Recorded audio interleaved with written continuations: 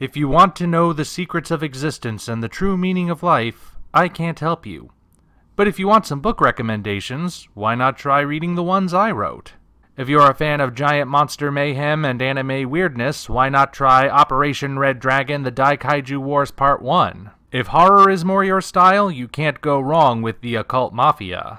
Those who enjoy their fantasy with a dark twist may be interested in Emerald of Maddox City. And if you're interested in shared universes, why not read all three? Hop on down to the description for links to all 3 books on Amazon. Enjoy whichever ones you read, and enjoy the video.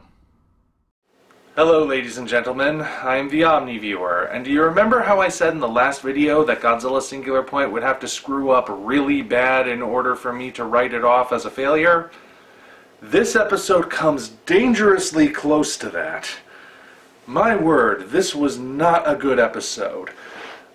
First of all, the human characters, I'm through caring about them, because this episode gave me a reason to no longer think they're ever going to go anywhere.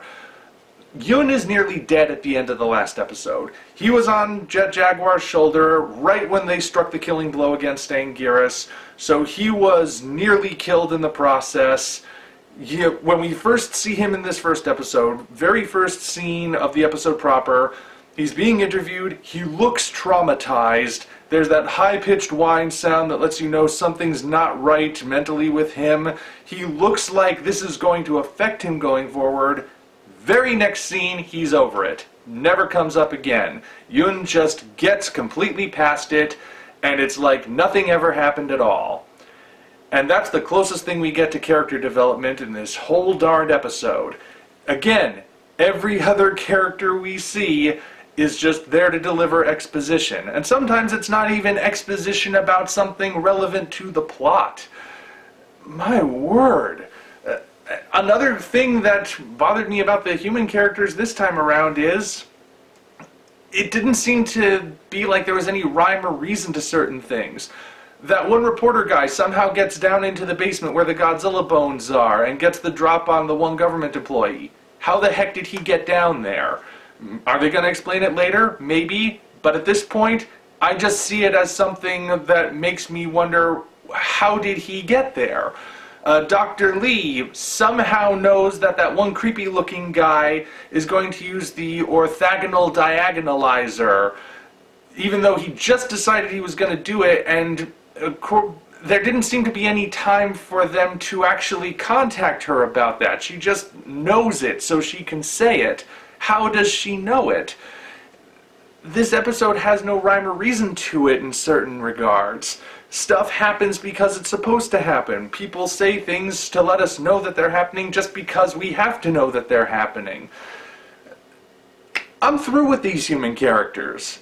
Unless something happens that really pushes them forward and really forces them to develop, because at this point it would take something to actually force them. I'm just calling them wasted. I don't care anymore.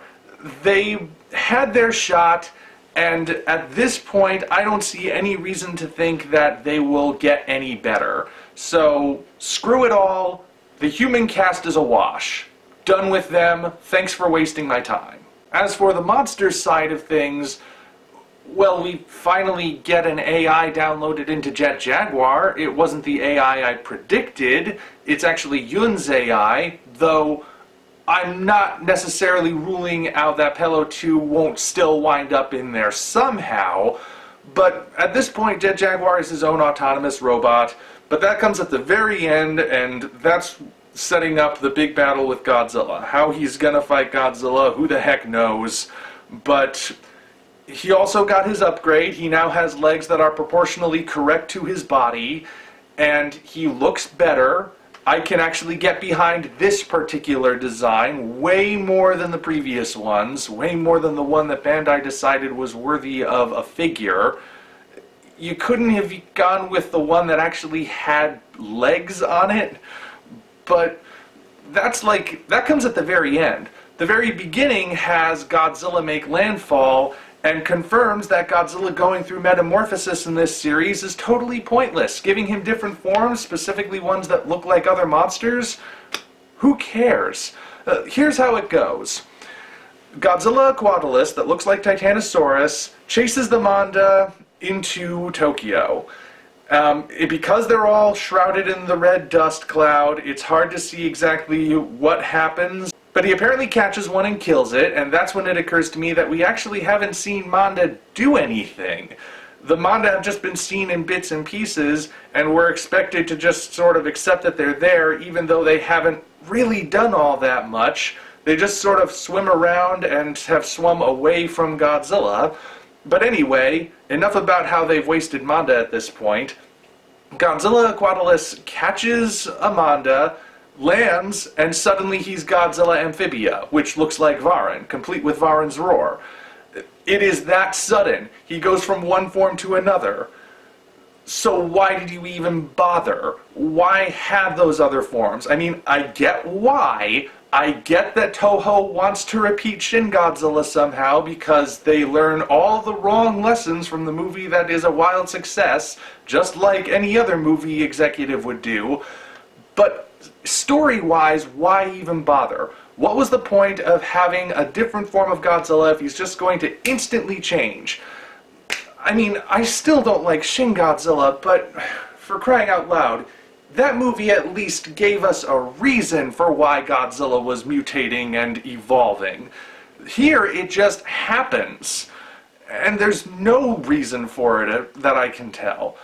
And moreover, it pretty much wastes the whole idea of giving Godzilla a first form. Other than giving us one really cool shot of Godzilla Aquatilus breaching, there was no point to having a hydrodynamic Godzilla. And moreover, it's very disrespectful to Titanosaurus. Now I may as well talk about it. See, the thing is, giving Godzilla other forms because you want to repeat Shin Godzilla, whatever. Your movie, do what you want to do. But Titanosaurus is his own character. Just saying he's a different form of Godzilla now, that's proving that you actually don't get it. For as much as the production has done to show that they actually do get it, this makes me wonder how much they get it. Or maybe how much Toho was forcing their hand. Because I know for a fact that this had to come from Toho. They want an emotionless Godzilla like in Shin. They want a metamorphosizing Godzilla like in Shin. So they probably said, you have to do this. And they basically didn't have a choice. So they made a Godzilla that looked like Titanosaurus, but Titanosaurus, like I said, is his own character. He has his own personality. You want to talk about whether or not Varan is just a rehash of Godzilla with slightly less interest or maybe some different kind of interest? Whatever, we can talk about that another time. But Titanosaurus, you cannot argue that. Titanosaurus is clearly defined as a creature who, under normal circumstances, would be completely peaceful and not want to engage in battle at all, but is essentially forced into it by the invaders from the black hole and Dr. Mifune. He's a tragic kaiju. He's a kaiju who has lost his own free will. I mean, heck, that's evident in Terror of Mechagodzilla. He's attacking Tokyo while he's under the mind control. Godzilla comes and starts fighting him. They battle for a little bit. Then the mind control stuff shorts out. As soon as mind control is lost and Titanosaurus' own will is restored, he just turns around and walks away. Doesn't even feel like finishing the fight. Even Godzilla looks confused, and he's like, what, did I win? I'm gonna say I won. Victory roar. And that makes Titanosaurus' seeming death at the end even more tragic, because at that point the mind control is still broken, but Godzilla's not sparing him that time. It's subtle, but it is there.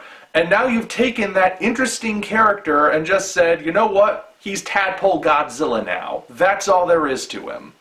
Screw you. I do not like that decision. I like the design. I thought it was a cool design, but you just made him an alternate form of Godzilla, which completely misses the point of the character. And then you didn't even really use him. You just instantly had him turn into Varan. And how long until Varan turns into Godzilla terrestris? That doesn't happen in this episode. I'm assuming it'll happen in the next one, and it'll probably be just as sudden. Oy vey. Yeah, in case you couldn't tell, I didn't like this episode. This episode was bad. There's no other way to say it. This was just a bad episode. There are other things to talk about, I suppose. The orthogonal diagonalizer, thagomizer, whatchamacallit, or whatever the heck it's called, apparently looks like the oxygen destroyer and crystallizes the red dust, which means it's the only weapon potent against a kaiju, and it at least immobilizes Salunga, or Shalanga, or however the dub is choosing to pronounce it now. It's like they... I know they pronounced it Salunga in the previous episode. Now they're pronouncing it Shalanga. It's like they can't make up their minds. But anyway, Salungalanga Shalangi Schlang is immobilized, at least. From the look of it, he might still be alive, but for the moment he's out of the picture. But with very little fanfare. I didn't really get enough time to really decide whether or not it was justified to have him look like a mix of Gabara and Baragon, and thereby treat him as his own monster, or if he just should have been one of those monsters. I don't know, because we didn't really spend enough time with him. Is he coming back? I don't know. I'm not even sure I care anymore. And that's really all. They confirmed the song came from the bones, but that was already confirmed a few episodes back. Yeah, this was not a good one. This was a bad one. I do not like this episode. I really hope this is not a continuing downward trend. There needs to be more. There's got to be more substance behind here than just technobabble. Look at how smart I am for saying all these big words and concepts that you don't understand, and oh, by the way, here's some fancy monster action to distract you. There's got to be more than that, or else Godzilla's Singular Point is even more of a waste of time than the Polygon trilogy. Well, that's all I've got for this one. I guess I have to move on to the next episode, but I don't really want to at this point. Please let it pick up after this. You guys keep saying it gets better. Some of you do at least. I'm trusting you guys here. But I'm not entirely convinced based on what I'm seeing with my own two eyes. Whatever. On to episode 8, I guess. Until such time as we meet again, this is the Omni Viewer signing off. If you enjoyed what you just saw, hop on down to the description for links to Patreon, DeviantArt, and all of our social media, as well as links for Operation Red Dragon, The Daikaiju Wars Part 1, The Occult Mafia, and Emerald of Maddox City, 3 original novels I think you'll really enjoy. Thank you all, and we appreciate your support.